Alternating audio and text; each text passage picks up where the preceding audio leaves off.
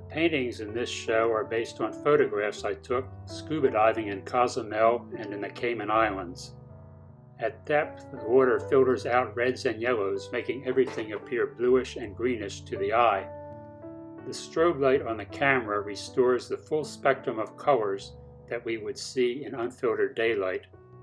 Colors in the paintings are again modified for artistic purposes. The goal is to make a terrific painting rather than to produce a literal representation. Subjects include lionfish, loggerhead turtles, starry puffer, and various sponges.